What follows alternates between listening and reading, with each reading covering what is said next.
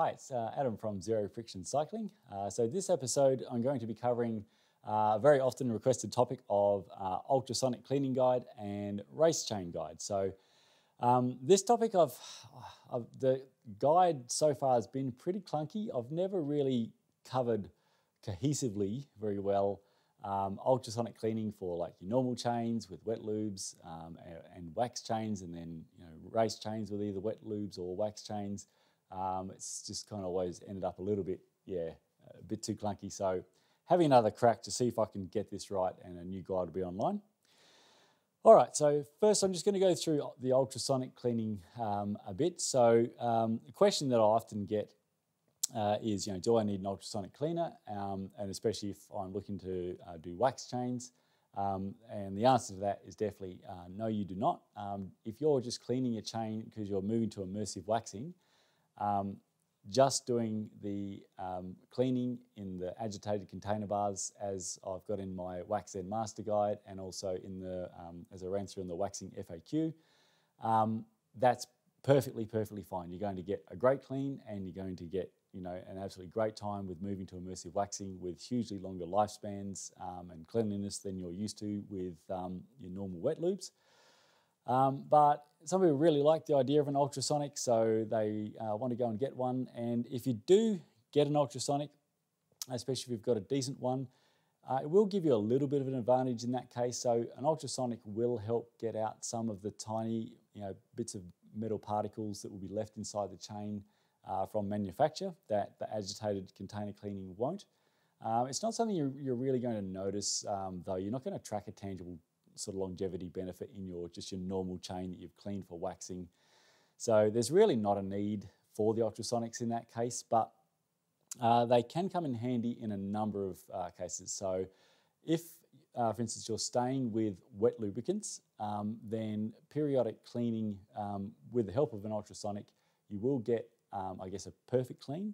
Whereas if you're just using container method, you'll get a really good clean, but you won't get it quite as good as with an ultrasonic. So pretty much the method for if you're on wet lubes and you wish to do really good periodic maintenance, if you've been watching or seeing any of my stuff, I'm not a fan of cleaning your chain on a bike. You just can't flush out all the old lubricant which has got the contamination in it properly when it's on your bike. So no matter what you've sort of maybe seen on YouTube or elsewhere where they can spray on a degreaser or cleaner with a chain on a bike, sure, it's a clean that's better than nothing, and some of it can be a decent clean if you really have a good crack at it. But to do it properly, the only way really is to remove the chain and clean the chain off bike, really flushing the solvent through the chain. So before you move to an ultrasonic, you will want to do the container method first, because what happens, one of the mistakes that people make with an ultrasonic is they take their chain off their bike, they put their solvent or cleaning solution into their ultrasonic, they put the chain in and they get the ultrasonic running, and within about 10 seconds, the solvent or cleaning solution in the ultrasonic has gone black because all the gunk and stuff's just come out straight away. Now, if what's cleaning your chain is dirty, not really any great cleaning is happening past that point. So after about 10 or 15 seconds, nothing good is really happening. So the mistake people make is they run it for 5 minutes or 10 minutes and think that the ultrasonic has just done this magic clean and everything's absolutely amazing, when in reality not a lot of great stuff happened after the first 10 seconds. So you can do it in the ultrasonic by doing obviously bath after bath after bath until what's coming out of the ultrasonic is basically as clean as what went in.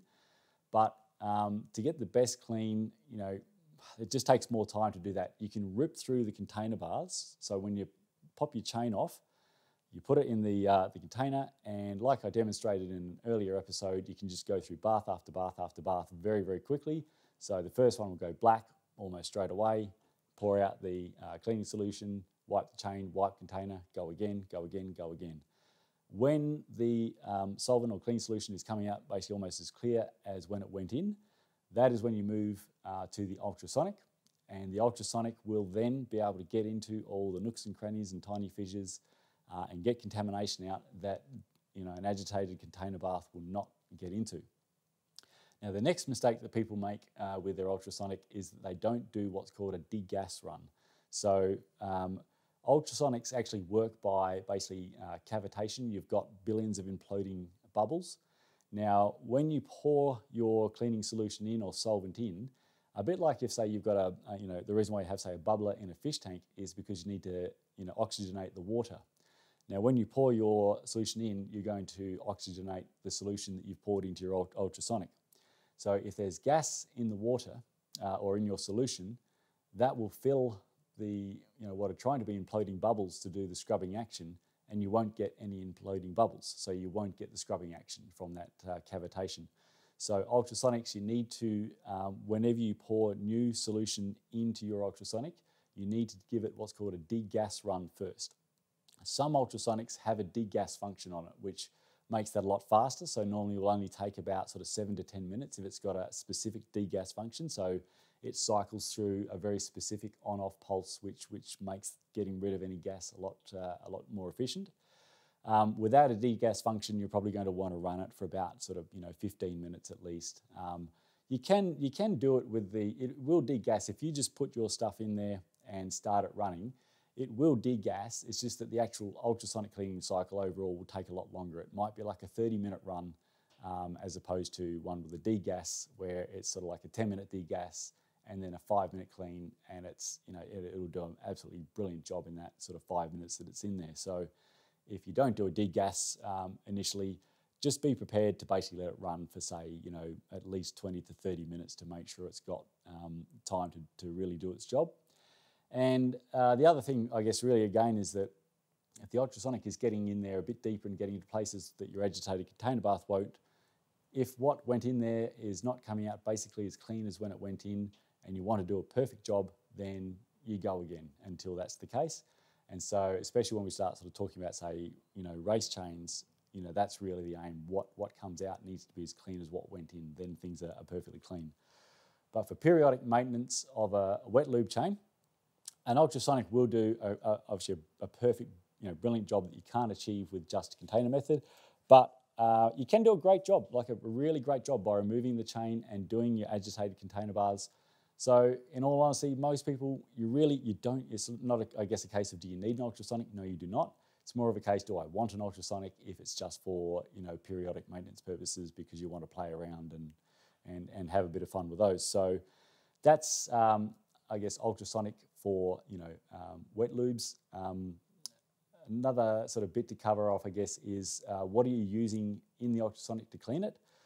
So personally, I use, same as what I do for the initial prep with the factory grease on there, I use mineral terps followed by methylated spirits. They're sort of two really can't go wrong solvents. But just be aware, using such, I guess, you're going to be using solvents or chemicals that are flammable. It will release vapors, and you've got unshielded electronics. So depending on your setup in your sort of house, workshop, whatnot, personally, I wouldn't do that inside your, house, kitchen, and be careful, even if it's in a garage. I would, if you're using solvents in an ultrasonic, you're going to have flammable vapors. I would do that in a safe spot outside. If you're using something like, I guess, like a more of a what's called an aqueous cleaning solution, so like your Dawn detergents, which are diluting in water, you don't have a solvent a vapor flammable risk, so you're fine to do that obviously inside. And a lot of your detergents can actually do a pretty good job of cleaning your chains. So that's, I guess, sort of ultrasonic cleaning for your general wet lube chain. Now, if it is a wax chain, things used to be trickier than they are now. So ultrasonic cleaning for your sort of molten speed wax chain, or say hot melt, or even a lot of your wax, coating lubes, used to be pretty tough because a lot of solvents just really don't work on waxes. Waxes are pretty resistant to a lot of solvents. So it used to really be that if you were going to clean your wax chain in an ultrasonic to do a great clean, that you needed to go to a specific ultrasonic cleaning solution, and you needed a temperature control ultrasonic because you needed to get that solution up above the melting point of the wax, so the wax is super soft, and then the degas and the cavitation can scrub that old wax coating off extremely well. Things have become a whole lot easier since the advent of UFO Clean, which is designed to clean wax chains extremely well. So you can put your UFO clean into your ultrasonic, give it a degas run, put your chain in there, still give it a really good solid sort of 20 minutes because just give it time to work on the wax. And again, same with anything, you want to, I guess, do the heavy lifting first. So before I move my chain into the UFO Clean, I will have done the boiling water flush rinses on my wax chain to melt off as much of the old wax coating as possible. And then that will mean that my UFO Clean, I'm going to go through a lot less of that, and I'll get a lot of brilliant cleans out of my bottle of UFO Clean before I have to worry about replacing or going to a fresh bottle of UFO Clean, because it's not that cheap. So you do want to try to keep that clean for as long as possible. So that's really made life a whole lot easier, because temperature control ultrasonics are a lot more expensive than non-temperature control ultrasonics. One thing just to keep in mind in general, so this is just, I guess, your general maintenance for both wet lube chains and wax chains, and you're doing your ultrasonic cleaning as part of periodic maintenance, is that check the power, especially if you're buying a fairly cheap ultrasonic, check the power of the ultrasonic per litre. So a lot of ultrasonics, it's like a lot of things, it can be really misleading. You can buy a really industrial, good-looking ultrasonic from eBay or Amazon or Banggood, super cheap auto, and they'll be pretty cheap. They might be under $100 or they're $120, but they can often be quite big. They might be like 6 litres, and so sure, they claim to be like 100 watts, ultrasonic cleaning power, but 100 watts divided by 6 litres is not much, power per litre. So with ultrasonics, it's really the power per litre that's going to be your best guide. You really, like for a bicycle chain, you're not, jewellery, it's okay to be really low power. Bicycle chain, I guess your minimum sweet spot is sort of around about at least sort of 30 watts per litre. About 50 watts per litre is brilliant. Sort of 70 watts per litre is probably at about the upper edge of where you want to go. Sometimes customers have cleaned their bicycle chain in their auto parts ultrasonic cleaner at their work, and it's actually pitted the chain metal. So like everything, there's the right tool for the job. So a building contractor doesn't have a lot of use for usually a watchmaker's hammer, and a watchmaker usually doesn't have a lot of use for a sledgehammer unless the repair's gone really, really wrong. So there's the right level or the right strength. So about that sort of 30 to 70 watt per litre cleaning range is pretty well perfect for a bicycle chain. So that's really covered off, I guess, just sort of general maintenance for your wet lube chain or your wax coating chain. I'm just going to make sure I haven't missed anything, because I do struggle to stay cohesive on this fun little topic. All right. Yeah, and I guess the only other thing is, obviously, once you've done your UFO clean, if you're doing the wax chain, is still always do a boiling water flush rinse before you then re-wax. And you'll know if you've rinsed it out. UFO clean, when you start to rinse it, it will initially be white when you're rinsing it out, and when the water's clear, then all is good. So if you're doing your ultrasonic clean for a wax chain and using UFO clean, then boiling water flush rinse first to do the heavy lifting, degas, good long run in UFO clean, boiling water rinse to flush it out afterwards. And that will give you a pretty spectacular clean. All right, now race chains. So this is an area that obviously a lot of people get quite interested in, and that's a great thing. So the first thing I'll say about race chains is that if you race, then step one is have a dedicated race chain and a dedicated training chain. So really it is pretty nuts to, when you think about it, to rock up to a race, especially if it's an important race, on the same chain that you've just hammered the last few thousand kilometres of your last training block on. Obviously, if you think about, world level stuff, nobody's going to do that. You're not going to see, Tadej Pogacar or Egan Bernal or anyone rock up to the Tour de France or the Giro and do a stage on the same chain that they just did their last, 2 months of training leading up to it, or the same for the Paris-Roubaix or, anything. Why would you race on the same chain that you hammer in training? So even on the best possible lubricants like M-Speed Wax and Silka Hot Melt, UFO Drip, all that stuff, over time, over thousands of kilometres, it is impossible to stop your chain from losing efficiency. The low friction coating will get compromised, the surface of the chain will get compromised. There will still be some wear which affects efficiency. So step one, dedicated race chain and training chain. It costs you no more. Like I've mentioned in the FAQ guide with multiple chains, sooner or later you're always going to need another chain. So, if you've got a dedicated race chain, when it's time for your training chain to be moved on, because it's getting near to 0.5, your dedicated race chain moves over to be your next training chain, and you buy one new chain as per normal to be your dedicated race chain. So it's just a super, super smart way to roll and saves you, giving up possibly a few extra watts on race day because you're racing on a chain that's, goodness knows how many thousands of Ks old from hard training. So that's, I guess, base step one. So now, for a lot of people, that's really as far as you need to go. And a lot of people, especially if you're just club racing, honestly, just doing that is a brilliant step. And you're going to save some watts on race day. Step two is basically, I guess, especially if you're waxing, would be to have a dedicated race pot, a race wax pot, and a dedicated training wax pot. So that way you're not going to be, putting your race chain in the same pot of wax that's seeing the contamination that's being brought in by your training chain. And similar thing, when it's time to move your training wax on, your race wax moves over to be your training wax, and fresh bag goes into your race pot. So for one, the entire cost of one extra $16 slow cooker or crock pot and pre-buying your next bag of wax, you've now got a dedicated race chain, you've got a dedicated race wax pot, and again, that's just that next step up, and that's brilliant. So, that wax, because it's not seeing all those training Ks, is going to stay super clean for ages. So getting to the next level, it's like, okay, I want to really go to a fully optimized race chain. So what's a fully optimized race chain versus what we were just talking about then?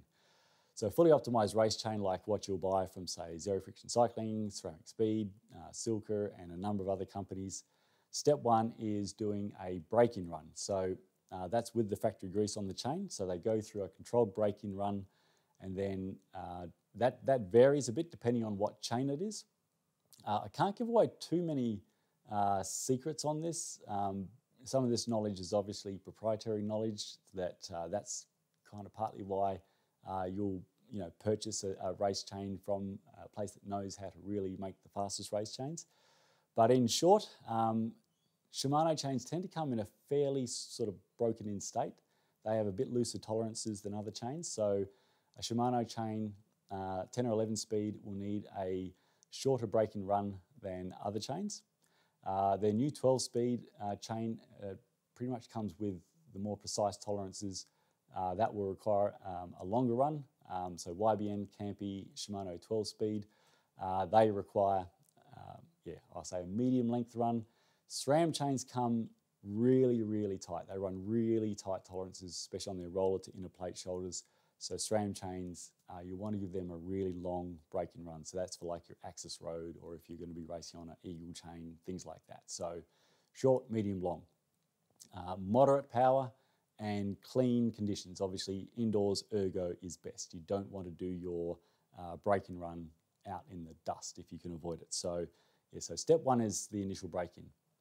That's going to, even doing that in the, I guess, just even indoors, it will take a lot more cleaning rounds versus if you're just cleaning a factory grease chain. So once you've done that, that's when you start going to your ultrasonic cleaning if you're doing the full race optimization and you've got an ultrasonic. So now you're going to be taking chain from the break-in run, and you're going to be putting it through, typically around, like I still do the container cleans first. So I'll do, usually somewhere around about sort of 3 to 5 container cleaning rounds first, before then moving the chain to the ultrasonic. And then obviously after degassing, the chain is going to see usually somewhere around 3, maybe 4 ultrasonic cleaning rounds on top of the container rounds. Then it will be flush rinsed clean, depending on what cleaning solution you've used. So normally it will probably be boiling water, or if you've just used solvent, then it's going to be just methylated spirits. If you have, with race chains, that even if you have used the UFO clean as opposed to a solvent after the boiling water flush rinse, I still always use methylated spirits, because again, it's just basically pure alcohol. It's going to make sure there's no film left of anything on the chain. You have got perfectly clean, clear chain metal. So then we've now done the break-in and we've done a perfect clean. So we've made sure that we've cleaned that chain to absolute perfection after the break-in run. Now it comes down to a bit of a choice of obviously applying the lubricant. So what's going to be the ultimate way to apply your lubricant to your race chain. So that's going to come down to a little bit in regards to what lubricant are you using as your chosen lubricant. I'm going to initially say that it's wax. Now, for wax, again, ultimate is to use fresh wax for the chain every time, so that it's clean, fresh wax. Has seen no other chains. All it's seen is a perfectly clean chain. Now, you can do that obviously in your dedicated race wax pot. You can put just enough wax in there to make sure you've got to submerge and give it a good swishing. Top level is to ultrasonic the wax in. For that though, you will need a really high quality ultrasonic. It will want to be quite a decent power. You will basically fill up the main area of the ultrasonic with water. So you normally boil that up to, I've got a temp control kettle to go with my temp control ultrasonics. You want to boil that up to say 70 degrees, 80 degrees, pour the water into your ultrasonic. You want to degas that, and this is really where you need the temp control, because you're going to need to degas that for 10 minutes or the power is just really not going to get through the water and into your wax lubricant. You want that full cavitation power getting into where it needs to get. And if you don't have temp control, the temperature is going to drop and it's not going to be hot enough to keep your wax at a sufficient temperature that it's going to apply properly. So yeah, you really, really need that temp control if you're going to do that. So this ultrasonic here, it's a really good power. It's what's called a pulse and sweep wave ultrasonic. So it varies the frequencies and it really gets all the friction modifiers like the tungsten disulfide in the wax, really gets that flying around through the wax and does the best possible application. So, and again, if you can, glass transmits better than plastic. So a glass container will be the way to go. So if you don't have that, like I said, don't stress out about it if you don't have a super duper ultrasonic, because these are really not cheap. And so obviously for me, it makes a lot of sense because I do this as a commercial service. For you at home, you've got to weigh up on what you're going to spend to do that with an ultrasonic, or are you going to be okay with a $16 slow cooker that you can just put fresh wax in and swish it around? And honestly, things will be super just doing that. So there are other lubricants that are great to ultrasonic in. So if you're not waxing, you're using another lubricant as your chosen lubricant for your race chain. Maybe it's absolute black graphene because you've got a really long event, or that's your chosen lube. So you can ultrasonic in your graphene lube by following the same process, but you don't obviously want it at 80 degrees. It's too hot for graphene. You just want your surrounding water to be basically 30 degrees. That'll keep the graphene lube at just a really beautiful temp for it to be just a nice viscosity so that you can ultrasonic power wax that in extremely well. Same thing if you're ultrasonicking in a lubricant like, say, Smooth. Or obviously if you want to do it with even a top wet lube. It's like if you just want to take away any possibility that there could be any penetration issues, then using a container that's going to be able to enable you to submerge it in your chosen lubricant that you wish to prepare for your race lube, something like this that obviously fits in your ultrasonic is going to be the perfect way to do it. Just don't forget the suitable temperature for the product. Don't forget to do the degas run. Glass is better than plastic. Some lubricants are not suitable for ultrasonic application because they don't like being taken out of their container and put back in. I don't know all of those because I haven't tested every lube for this, but probably the most notable one of the absolute top, super fast lubricants is UFO drip. If you pour out your bottle of UFO drip and ultrasonic it in, it'll be great for that application. So you'll have an absolute U-ripper UFO drip prep chain. But the air exposure, by the time you've sort of done that and poured it back into the bottle, when you go to reuse it or re-lubricate it, you'll find that it's gone a lot thicker. So it sort of flashes off fairly quick. So you may find that you sort of got one application out of that bottle because it might get too thick to apply going forwards. So UFO drip, I guess, is a notable one that you don't want to take it out of the bottle to do a ultrasonic application. Just follow UFO's application instructions if you're preparing a UFO drip race chain. So that's pretty much how to make your super fast race chain, and generally speaking, a fully optimized race chain. So your break and run, your perfect cleaning, your ultrasonic application of your lubricant. You're going to be looking at that chain will typically be around about a watt faster than if you had just, say, done a normal ultrasonic clean and we'll say ultrasonic clean and wax. Now, 1 watt may not sound like a lot for all that extra effort, but you've got to sort of think about it like if you're doing an ultrasonic clean and wax, so if that's the sort of the chain prep service that you've purchased or the one that you're doing at home, that's already a really well prepped chain. So it takes a lot more labour, a lot of extra time and steps to get that extra speed out of a chain. And it's one of those things that practice helps. You'll find you'll get sort of better with experience at doing this stuff. So so it's about a watt, but that's at sort of 250 watt load, so it will be more at higher power outputs, and it will basically stay as a faster chain for the life of the chain. So that investment in sort of time and effort, you do always have that lovely fast race chain. So, all up in total labour time, like it is pretty time intensive to do it properly. So even with a lot of experience and practice, total labour time for me prepping a race chain, it's still normally around about the hour and a half mark. Like you're really taking, I guess, care and pride at every step when you're prepping a race chain because you're making a chain that's as fast as possible, and it's going to be for someone, or for yourself, that's going to be important to them for their, for their racing, and they're paying, good money if you to sort of do that properly. So from the ZFC side, I guess I take a lot of care and pride in every race chain that we prep, and every one is meticulously prepped stage by stage, one at a time. So me being a boutique operation, it's a bit different to say a lot of other companies that they do them by obviously big batches.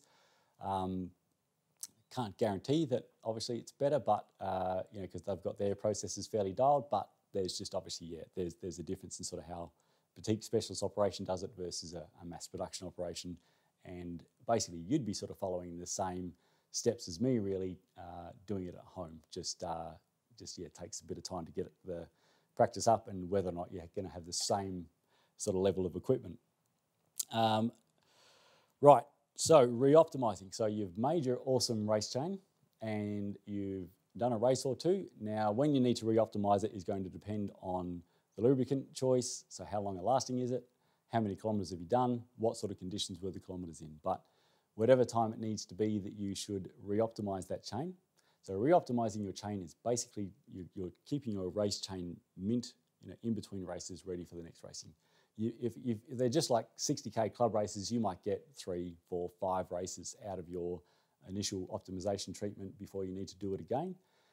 Or it might be 1 or 2, depending on a whole bunch of stuff. So re-optimization time, again, it's going to come down a lot as well to what lubricant you're using. So I'll go back to, say, your wet lubricant. If you've used a top wet lubricant, say like a Synergetic, Nix Friction, Rex Black Diamond, Revo Lubes, then you're just sort of going through that ultrasonic cleaning process that we were talking about before to reset it back to perfect. And it's up to you as to whether or not you want to ultrasonic in the lubricant or apply it as per the manufacturer instructions. But you've basically reset that chain back to, no contamination inside and perfectly relubed and now it's put aside, ready for the next race. If it's a wax chain, so this is, we're sort of following on pretty much, I guess, from where we were after the break-in and cleaning. So we're just really getting back to, we want to clean the remains of the wax coating off that we've used. So be that be UFO clean or specific ultrasonic solution. Follow the exact steps that I went through before, re the degassing and how long you should do it, rinsing out with boiling water. Actually, obviously, if it's wax chain, do the boiling water rinse before you put it in the UFO clean as well. Finishing with methylated spirits, and then it's back to how you're going to apply that lube. So really the re-optimization is just following the steps again, sort of pretty much from what we would have done when we're making a race chain after the break-in step. So yeah, it's really just a matter of keeping that chain mint. And so yeah, it's really up to you as to what level you go to. You can have a, really anywhere from just simply having a dedicated race chain to having a dedicated race chain and dedicated pot of wax, or having a dedicated race chain and you are cleaning it perfectly, either with a break-in run or without, and you're resetting that as best you can as to whichever level you want to go to, ready for your next race. So yeah, that's really the world's your oyster as to what level you want to go to. A lot of people, like I know that for myself, I started with just the race chain, and then as I became, I guess, more experienced and just, you start to think about things, about, which way or what level do I want to go to. I'm a tinkerer, I think, like probably maybe a lot of cyclists. You just tend to, start at the base level, and then, a little bit later you move up to the next level and the next level until you've really got a system dialed that works for you. So yeah, I started just with a dedicated race chain, and then, before I started ZFC, I had myself going with the full optimization stuff. So yeah, so that's hopefully not too much of a rambling manner and some kind of coherent structure, how to ultrasonic clean your chain and ultrasonic maintenance, as well as full race chain prep and race chain re-optimization ready for the next races. So fingers crossed. We'll see if that makes sense. Let me know in the comments if it was still terrible, and I'll try again. So cool. Thanks for that. Hope that helps, and yeah, ride fast. Oh yeah, by the way, thanks for watching, and don't forget to like and subscribe to the channel and other YouTubey type things, like share with your friends.